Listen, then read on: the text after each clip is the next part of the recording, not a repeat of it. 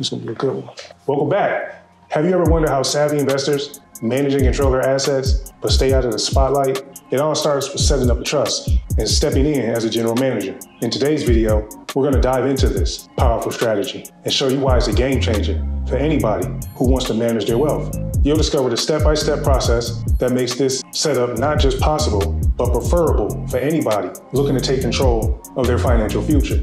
Get ready to transform your understanding of asset management and personal wealth. I'm going to cover 4 main criteria. First, contract creation and obligation. Imagine you're crafting your family's financial blueprint, and the trust is your first bold stroke. To contract with yourself as a general manager of a trust, you need to create a management agreement where you sign as the general manager and the client's endorsement is the trustee. This agreement will outline the responsibilities and powers you have as a general manager, including managing the trust assets, making financial decisions, and operating within the bounds of the trust objectives. Step in as a general manager, and you're basically the CEO of your family's finances, Inc. You set the goals, make the calls, and keep the ship steady, all tailored to your family's needs. As general manager, you officially take on the role of managing the day-to-day operations of the trust. This includes handling business, property, or any other assets as specified in the management agreement. The agreement should clearly state that you can perform all necessary actions such as transferring titles, managing leases, and handling other agreements within the duration,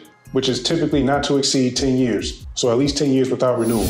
Number 2, legal protections and contractual obligations. Here's where it gets beefy. Under Article 1, Section 10 of the Constitution for the United States of America, I think it's 1778, your role as a general manager and the trust itself are locked down tighter than Fort Knox. This legal armor means your real intentions in managing your family's assets won't get twisted by legal jargon or drowned in paperwork. Number 3, my favorite, privacy and independence. Picture your trust as your family's secret recipe. Managing your trust ensures that the recipe stays safely in the family vault, private and protected.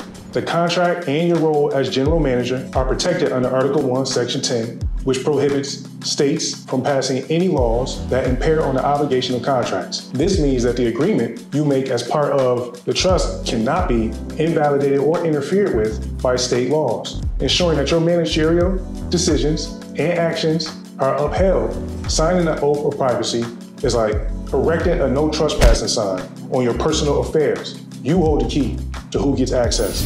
Number 4, implications of independent contractor status. Embracing an independent contractor status within your trust gives you the flexibility of a gig economy pro with the benefits of a CEO.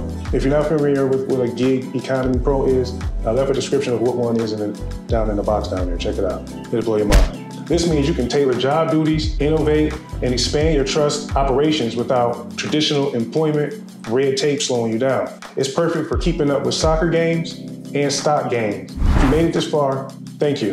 And thank you for commenting and showing support on the Declaration of Trust video. I knew it was a lot of us out there. I'm just overjoyed to have found a family, so let's grow. Let's build this legacy. This is the first video of a series exploring the parallels of Maxims of Equity and trust. If you're not familiar with Maxims of Equity, you are now, because today, contracting with yourself as a general manager aligns with the maximum. Equity looks at substance, not just form. And understanding this, now you can revolutionize managing your own trust and stepping up as a general manager. If you're excited about this and tailoring this to your financial strategy, leave a big fat thumbs up, hit that like button right now, subscribe right now. We on this journey. We're looking at the mechanics behind it. And let us know in the comments. Together, we can transform financial dreams into reality. So let's get to it. All right, we stay focused, building up the legacy and here to play hopeless. Family first, that's the motto we live by. Stacking up the paper, aiming for the sky high. Finances on point, we taking no risks. Investing in the future, laying down the bricks. Generational wealth, that's what it's all about.